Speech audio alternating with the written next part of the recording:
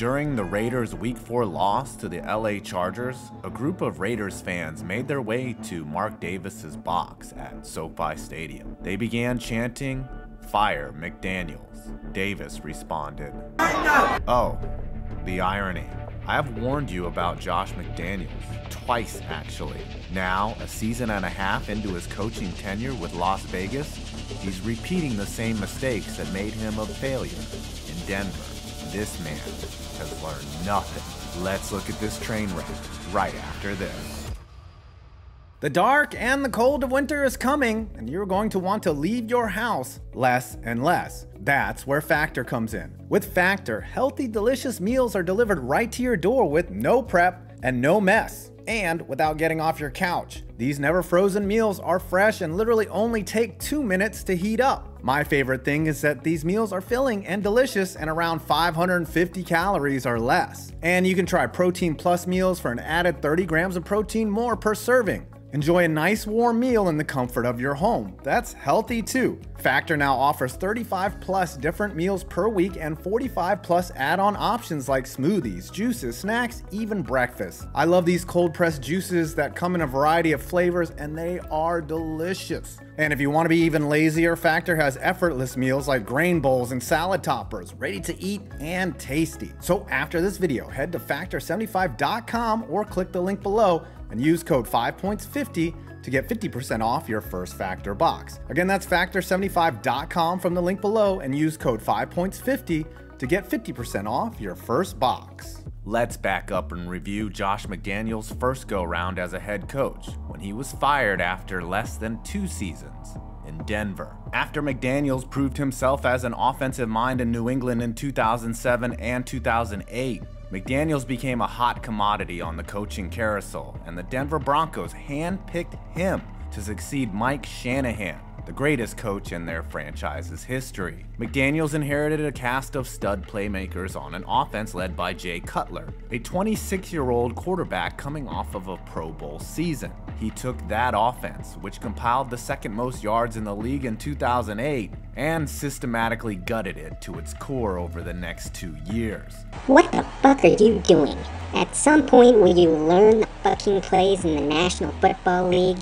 Jesus fucking Christ. It started with Cutler. McDaniels publicly shopped his incumbent quarterback in a hypothetical deal involving Matt Castle, and when that deal fell through, Cutler wanted out. McDaniels, who was the de facto GM in Denver, shipped Cutler to the Bears for Kyle Orton and a slew of picks. Picks that he squandered. It wasn't just the quarterback. McDaniels alienated Brandon Marshall, who caught 101 passes in 2009 and was promptly shown the door in the offseason. Tight end Tony Scheffler was neutered and jettisoned. Eddie Royal, a promising rookie wide receiver who put up nearly 1,000 yards as a rookie, saw his targets drop from 91 to just 37 in just 1 year. McDaniels tore down the Shanahan Broncos and reconstructed them in the Patriots' image. But like a clone that keeps degenerating with every copy, it only got worse. And now, 13 years later, he's done it again with the Las Vegas Raiders. It gets forgotten too easily,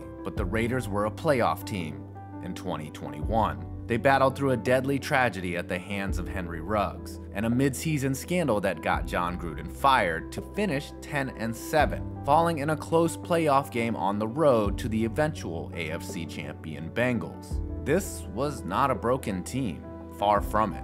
It was Mark Davis' decision to replace beloved interim Rich Bisaccia with Josh McDaniels. But it was McDaniels that took a playoff team and wore it to the ground. You could make the case that the Raiders were a fluke playoff team in 2021.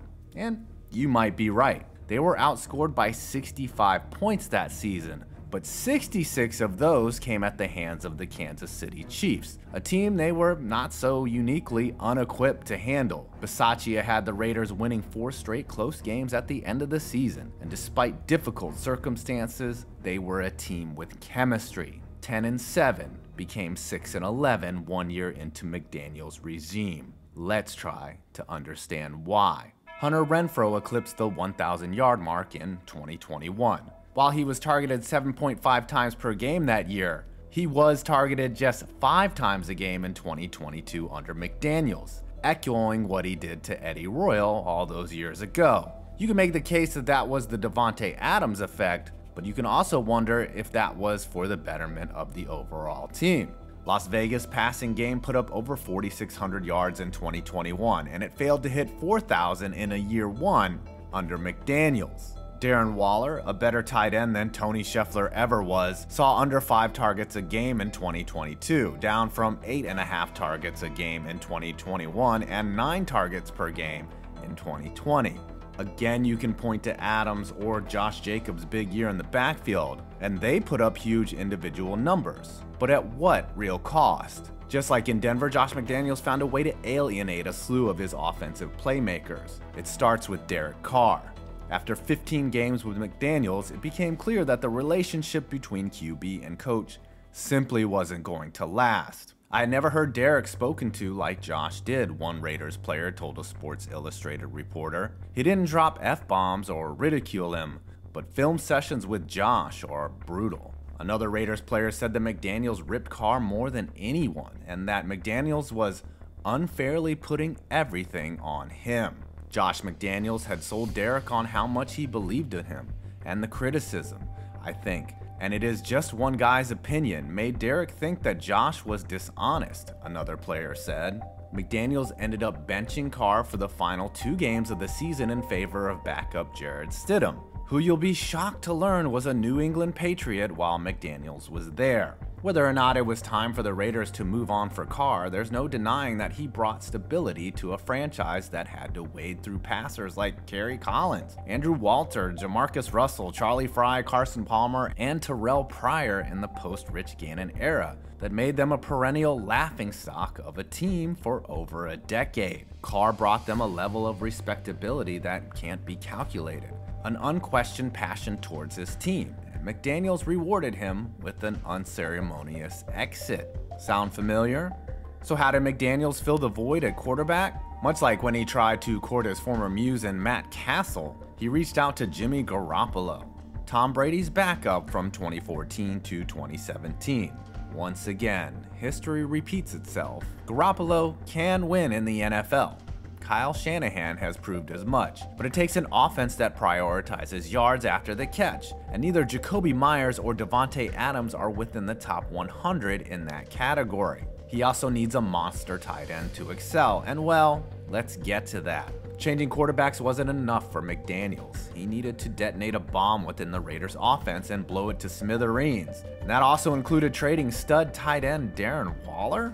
The Raiders sent Waller to the NFL's version of Siberia, shipping him to the New York Giants in exchange for a 2023 third-round pick that the Raiders used to select Cincinnati wide receiver Trey Tucker, who currently has 0 receptions for 0 yards on just 2 targets through the first 5 games of the season. McDaniels and GM Dave Ziegler had to fill the hole at tight end, so they spent the 35th overall pick on tight end Michael Mayer. And through 5 games, Mayer has contributed just 3 receptions for 41 yards to the Raiders' offense. But wait, they also signed veteran tight end Austin Hooper, who's racked up an astounding 62 yards in the McDaniels offense. Waller, playing in the saw trap that the Giants call an offense, leads all New York receivers with 23 receptions and 239 yards, though that's not really bragging. Through the first 5 games of 2023, the Raiders are the only NFL team that has yet to score 20 points in a game. Okay, the 6th game, they scored 21 points. Hunter Renfrow has been targeted just 9 times. A former 1,000-yard receiver made essentially irrelevant in favor of former Patriot Jacoby Myers. Yes, the same Jacoby Myers that quite literally handed the Raiders a free win against New England a year ago. One might think, based on a number of factors, that Renfrow would have been a perfect fit for the Josh McDaniels offense. And just not because of his paleness. Renfrow excels in the slot, has elite quickness, and McDaniels has completely ignored him. Also, what happened to Josh Jacobs, the stud running back that led the entire NFL in rushing just a year ago?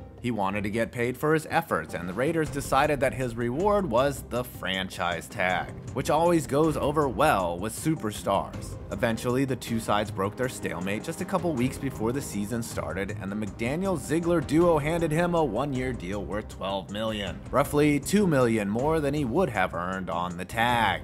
and it hasn't worked out for either side. Jacobs is averaging less than 3 yards per carry after being an automatic 5 yards on the ground a year before. Whether that points to offensive failings by the Raiders unit as a whole, or it's just a result of a bitter holdout, that's anyone's guess. But trust me, it's not helping his value. We haven't even touched on the massive Chandler Jones signing and the subsequent release, but that's really just a sad situation, and as incompetent as Josh McDaniels is, I can't even pin that situation on him. Here's what I can though. The Raiders offense has gone from respectable to anemic in a matter of a couple years. The defense is slightly below average, but that may very well be the result of playing 3 games against the Broncos, Steelers, and Packers, teams that don't exactly excel in the realm of point scoring. Against a true contender like the Bills or even a fake contender like the Chargers, the Raiders were either embarrassed or exposed like a 5'8" guy lying about his height on a dating profile. For the record, I am actually 5'11". You can't give Mark Davis the benefit of the doubt when it comes to hiring Josh McDaniels. It doesn't work like that when his history as a head coach includes ripping apart a good offense in Denver and showing his true colors by leaving the Indianapolis Colts at the altar, which he did prior to the 2018 season. And it's hard to even blame McDaniels. A snake is a snake. It's in his nature to slither around and bite anyone who poses a threat to him.